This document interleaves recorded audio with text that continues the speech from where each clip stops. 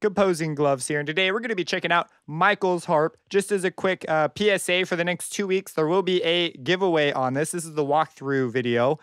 There will be one copy given away. Just leave a comment with why you would want this library, what would you use it for, and your favorite flavor of ice cream. Me personally, I'm an orange sherbet with vanilla kind of guy, but I also really love Rocky Road and mint. It's kind of hard to pick because ice cream is amazing. If you're not an ice cream person, I want you to justify why you're not an ice cream person. And for some of you, it may be really easy, but I don't know. Some of you guys might have just these weird reasons. The winner will receive a copy. There'll be one copy up for grabs, and there will also be two 50% off coupons up for grabs as well. So be sure to leave a comment. Let's jump into the walkthrough now. So here we have basically a ready to go harp right out of the box. We have our mic positions, which are sort of the main thing where you'll be touching when you use it. So let's go ahead, let's check those out. Let's with the mix though, I'm gonna leave the DI out of it for now, just because the DI is sort of it's got a certain kind of sound to it that I think will be less used. I think you'll use the close in the room mic more. Let's just play some low notes.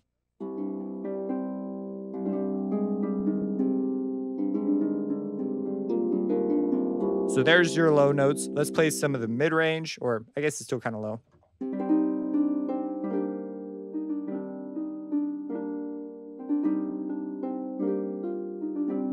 We'll go up a little bit higher.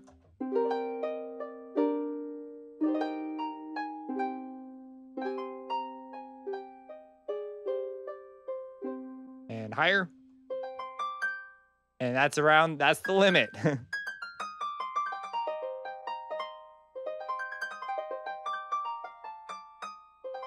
Beautiful. So let's come down.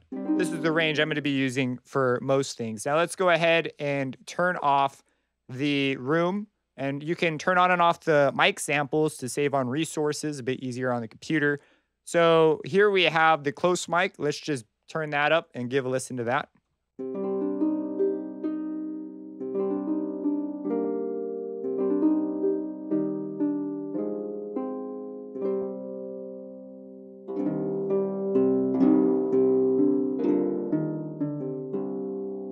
All right, now let's go for the room mic.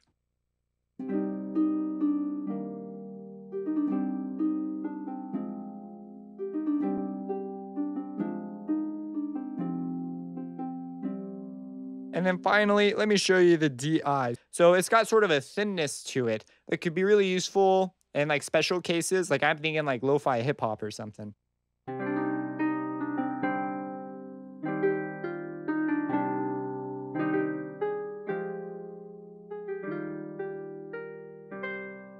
Kind of a cool sound. But it's probably one you'll use a little less often. We also have the ability to pan these channels, change the stereo width, and add delay. So some pretty cool things there. If you're having timing issues, or for example, we could add some delays along the way on these three mics, turn them all on.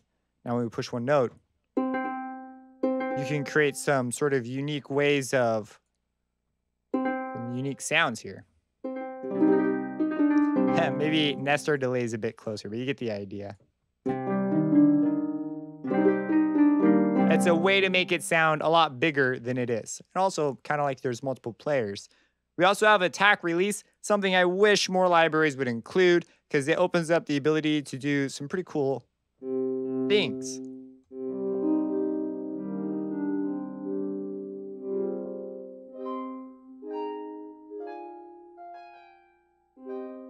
Pretty nice, pretty handy.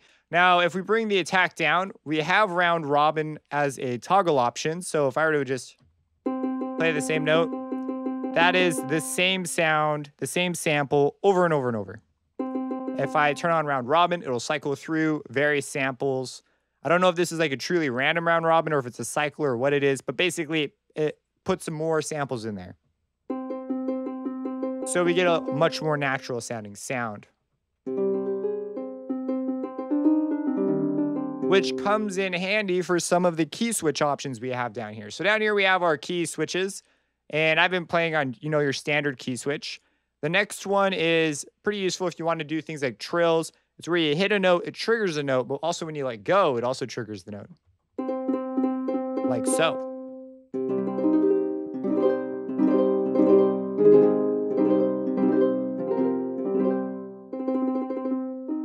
might be one of those things you turn on for like an intro or something and you turn it off after. If the low note's handy, you could quickly press this one and sort of switch between them. The last one, I don't know technically what it does, but I think it's the release samples. That's what it sounds like to me. That's a strange one, which to me is cool to be able to get at sounds like this. You can really create a unique sounding thing by mixing that into a track, that's for sure. And that's pretty much it. It's a very much out of the box, ready to go. Now, something else that I'm going to mention here real quick.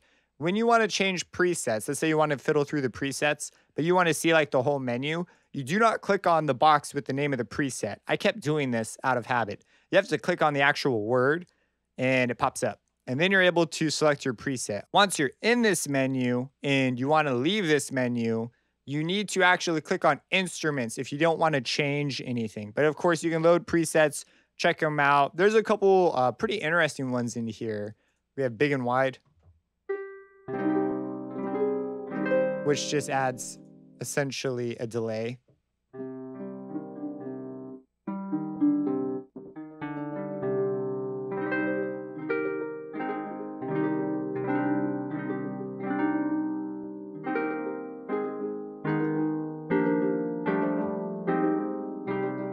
Very nice presets.